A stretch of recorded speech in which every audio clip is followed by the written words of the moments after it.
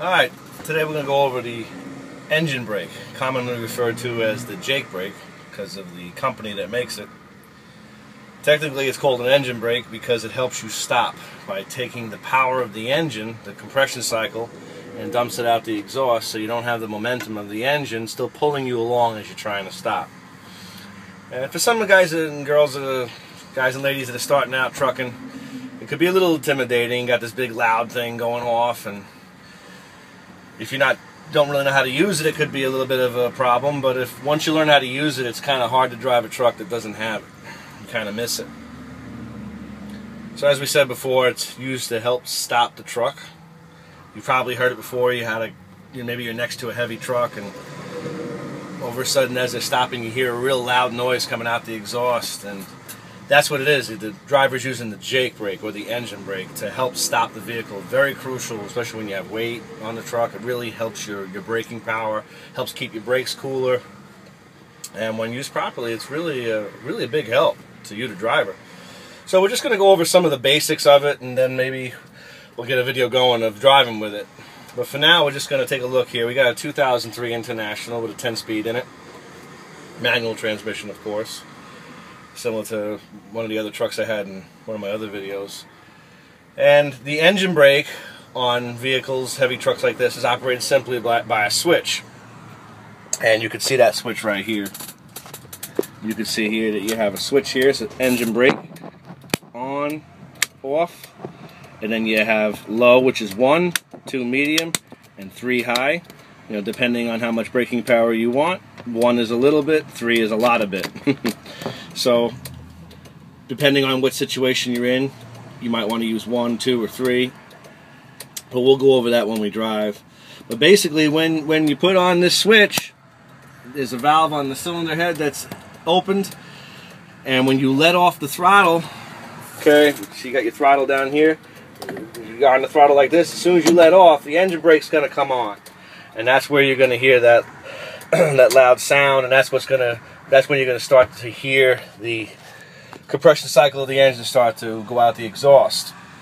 Now, again, as soon as you let off the throttle, the engine brake is going to come on. So I'm just going to start the truck real quick so you can just hear it, and then maybe a little while we'll get to going on the road with it. Alright, let's start this thing up.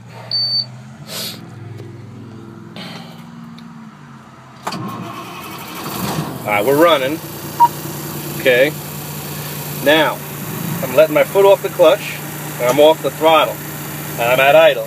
Now you notice I have the engine brake on, but you don't hear it. Here's the sound of it. You hear that sound? That's the sound of the engine brake. These newer trucks, I believe after 1999 model year, they have a safety cutoff where below 1,000 RPMs, it cuts off. So watch me let the throttle. As you hear 1,000, it cut off. On the older trucks, if you were to leave the engine brake on, let's say you were neutral or whatever, and you let up the throttle, it would stay on. Remember, you're losing the power cycle of the engine, so you would actually stall out. But now they don't do that.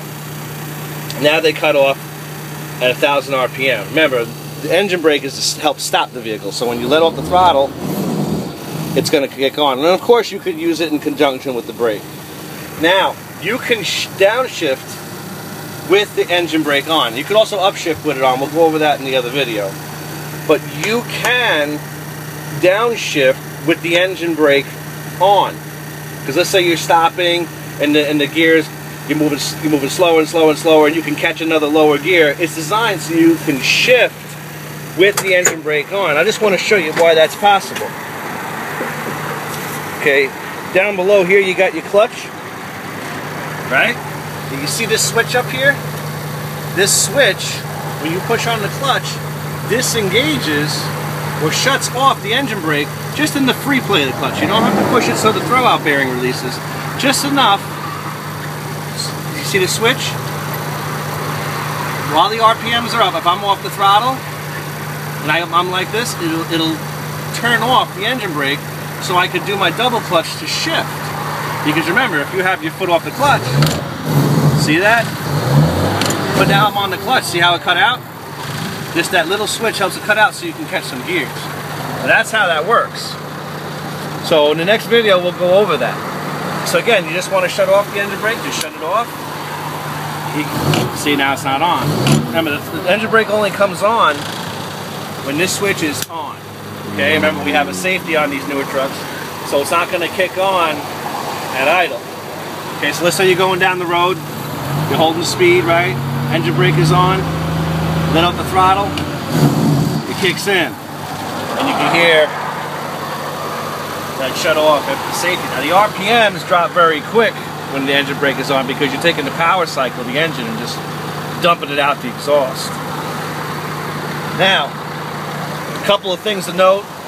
You probably hear in the CDL manual or training that you're not supposed to use this in inclement weather because it could cause the rear wheels to lock up skid or cause the ABS to kick on, whatever. You have to be the judge of that. Many drivers use it in the rain, sometimes in the snow, but you gotta just be careful, especially if you're light. She can really get a little swirly on you or cause a problem. Yeah, you gotta use your discretion. So just a quick review. Engine brake helps stop the truck. Alright, it does not work in conjunction. It has nothing to do with the brake pedal itself. That's a separate system. And it takes the power cycle of the engine and puts it out the exhaust. That's why you hear all that noise. So it helps take the momentum of the engine and stop having that momentum pull you as you're trying to stop. It really does work. So what we're going to do in our next video is we're going to put it into practice. We're going to use it.